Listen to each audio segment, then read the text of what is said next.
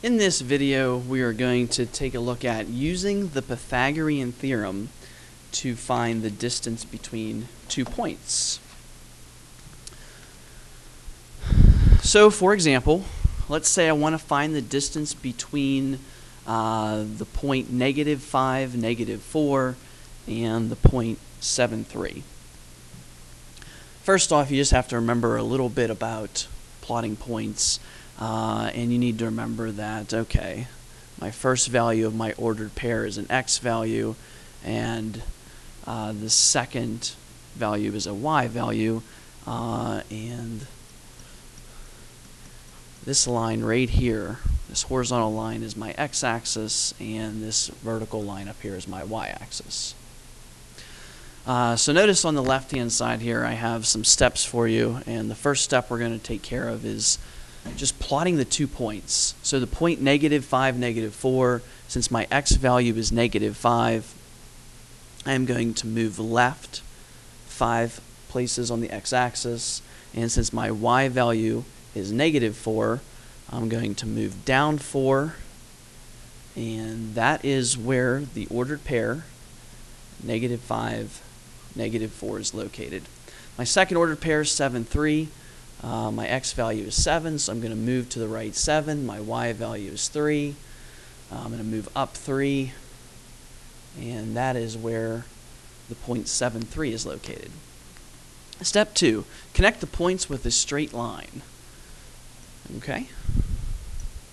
So let me just get out my tool here to draw a straight line. And there we go. Now notice that this line will be the hypotenuse of your right triangle. Step 3, draw a horizontal and vertical line to form a right triangle. There's actually 2 ways to do this. I'll just quickly show you both. One option would be to start from this point right here and go up far enough so that whenever we start with this point over here and head to the left, those 2 lines intersect. You can draw the triangle that way, or you could draw it this way, with starting at this point and heading straight down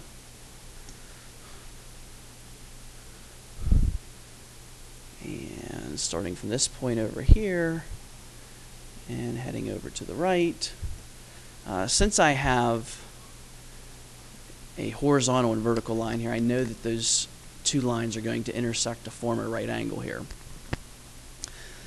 Step 4, find the ordered pair of the intersection point of the horizontal and vertical line. In other words, I want to know, where is this point located?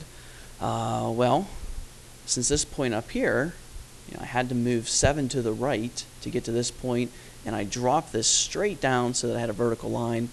My x-coordinate here is going to be 7. Notice that with this point here, I had to go down 4 units on that y value, and then I drew my line directly straight across, or a perfect horizontal line from that point. So that point is going to be located at 7, -4. And notice that matches up. If I go to the right 7 and down 4, there I am at 7, -4. Step 5. Find the length of the horizontal and vertical line. In other words, I want to find, how far apart are these 2 points, and secondly, how far apart are these 2 points. And what I'm going to do here is I'm just going to look at my y values.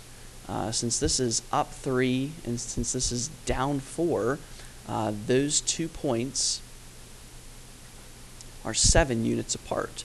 Now on a smaller number, you can actually just count the blocks. 1, 2, 3, 4, 5, 6, 7. Now you obviously wouldn't want to do that if the numbers were very large. So just to give you a second way to find this number, you can actually subtract these 2. Take 3 minus -4, and then you want to take the absolute value of that just in case you subtract it with the smaller point, or the smaller value first. You don't want to get a negative value here.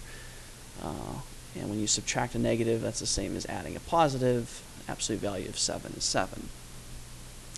Find the distance or the length of this segment right here.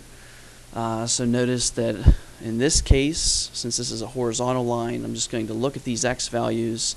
This one has an x value of -5, and I'm going all the way over here to an x value of 7.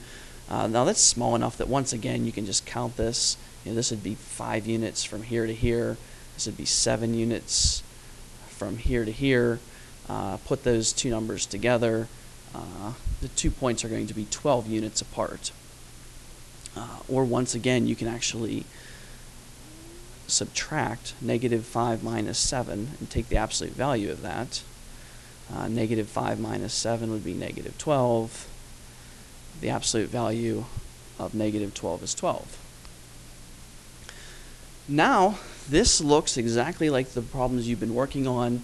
You're just going to use the Pythagorean theorem, and we're going to find how far apart these 2 points are from each other. So I'm going to use my Pythagorean theorem, which states that a squared plus b squared equals c squared.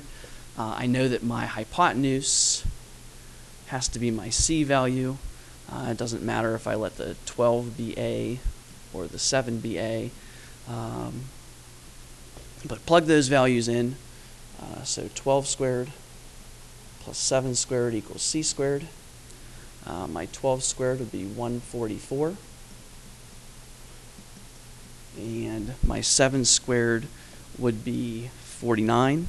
When I add those two numbers together, I'm going to get 193. Now to get c by itself here, I'm going to square root. Take the square root of both sides. So my c value as an exact answer is the square root of 193. That is not going to simplify. That radical is not going to simplify at all. If you want an approximate value, it's approximately 13.9 as a decimal. And that is how you use the Pythagorean theorem to find the distance between 2 points. What I have here is a problem for you to practice. Follow the steps on the left-hand side of the screen. See if you can come up with the correct solution. And if you want to try out this problem, pause the video right now. And here is the solution to this problem.